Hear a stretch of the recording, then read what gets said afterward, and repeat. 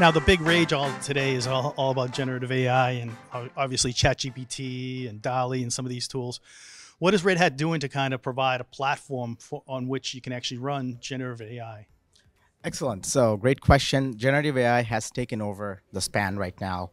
One of the bigger challenges for generative AI is around the complexity of training those large models. So what we provide with Open Data Hub is Project CodeFlare that allows data scientists to use their very familiar Jupyter notebook to create the infrastructure that's needed to run large models.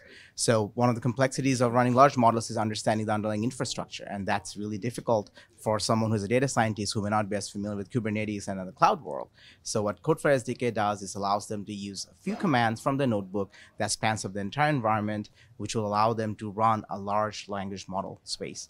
And not only that, we also provide inferencing and tuning capabilities. So one of the value add for these pre-trained large models is to be able to take these models and apply them in other domain-specific task activities. So you do that via prompt tuning. So we allow with Open Data Hub, we have projects CAIkit, Compositional AI Kit, as well as project TGiS, Text Generation Inference Service, which allows users to use APIs to prompt tune these pre-trained models and allows them to shift over to task-specific activities. Perhaps the model was trained for manufacturing, and you can shift this to pharmaceutical by using a prompt tuning approach. And lastly, you don't get any value out of a model unless you can deploy and infer from it.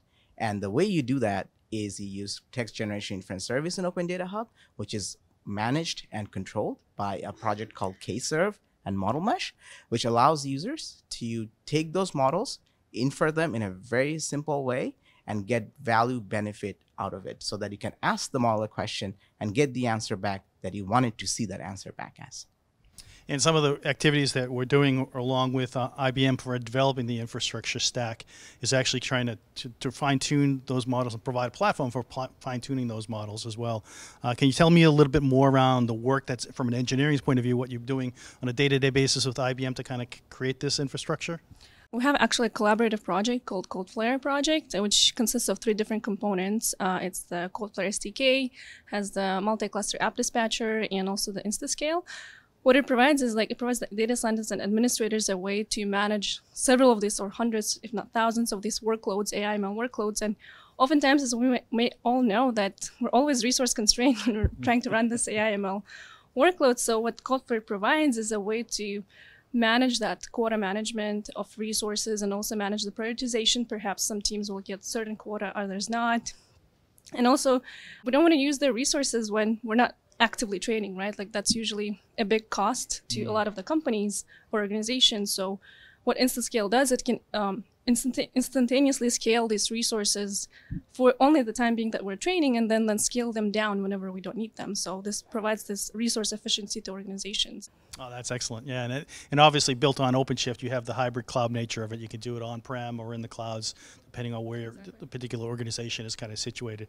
And then finally, when we kind of take this project that we're actually working with to kind of provide the foundation for some of these models, what is the kind of the commercial aspect of it? How does Red Hat kind of bring this out to the public for people that really want enterprise-ready types of infrastructure?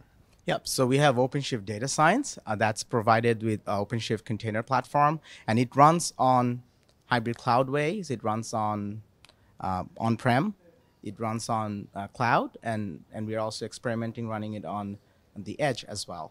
So you can train a model in a cloud environment, you can deploy the model on-prem, or you can train the model on-prem and deploy it on cloud. It's your choice. You can do it whatever way works for you, for your workload, for your use case.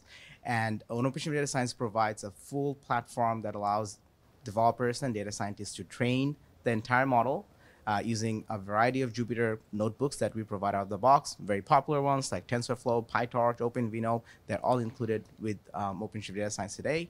And you can take those, train those models, use our data science pipelines to control the experimentation from the beginning of the training all the way to the end, to the execution, which is deploying of the model, and then use our KServe and model mesh topology to deploy that model and monitor that model with a robust monitoring stack. Oh, excellent. Thanks, Taneem. Thanks, Selbi. Appreciate it.